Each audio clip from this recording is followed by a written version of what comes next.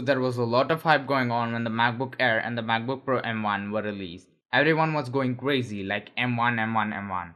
And this is real. The M1 is in fact M1. So M1 is an ARM based system on a chip designed by Apple as a CPU and GPU for its Macs and iPad Pro tablets. Apple themselves manufactures these chips and not Intel. And Apple did it once again. They built an ultimate laptop. So this laptop has a fingerprint sensor on the top. This time it is outside the touch bar. Also the touch bar is pretty solid. I like it because you get everything in one place and do not have to search for buttons. It also has an improved 720p camera, 2 USB-C ports and a headphone jack. This Retina display is made up of 2560 into 1600 pixels with 500 nits of brightness and true tone technology. The keyboard on this laptop is pretty lit. I'm not talking about backlit, but lit. Most of us hated the butterfly keyboard and Apple changed it. Now it is a scissors mechanism keyboard. Though I like it, I'm still used to my Logitech G813 Lightsync RGB mechanical keyboard, 16.8 million colors with programmable G keys, ultra thin design with mechanical tactile switches. A lot of description. By the way, this video is not sponsored by Logitech, nor Apple, nor any other company. And finally, there is this very smooth trackpad, probably the best on any laptop in the world. The touch response is on point, and it also has some multi-touch gestures like opening the trackpad, back to desktop, and navigation through full-screen apps. Here are the speakers about which I'll tell you later in the video.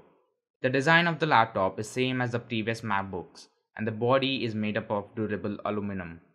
The laptop is pretty light to carry, but keep sharp things away from it as it gets scratched easily. Talking about the performance this laptop delivers is amazing. To test this, I ran a couple of apps like Spotify, Safari, VS Code, Chrome and Xcode all together, and it seemed to have no issues even in terms of temperature. Though I did not test any heavy apps like Premiere Pro and Adobe Lightroom, they must work fine but cause a slowdown because of not so good optimization. That is why I still edit my photos and videos on my PC and do not want to push my laptop very much.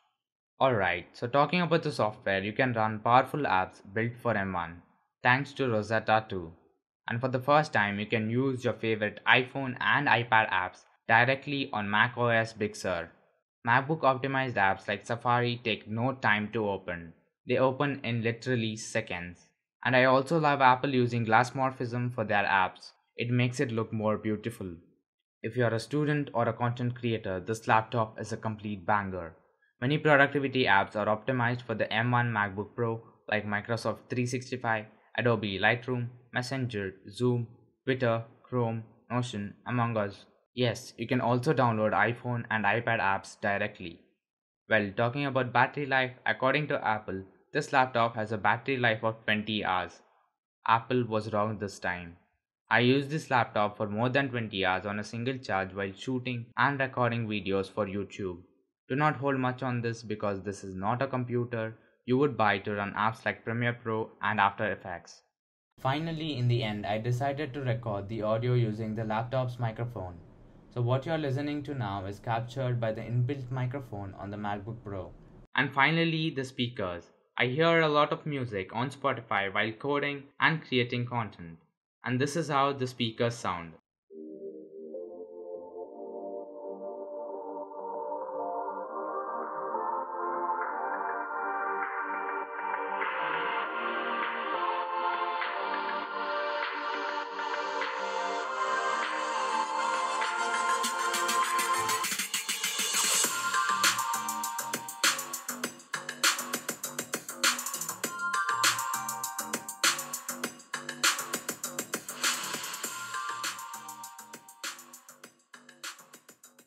Crispy.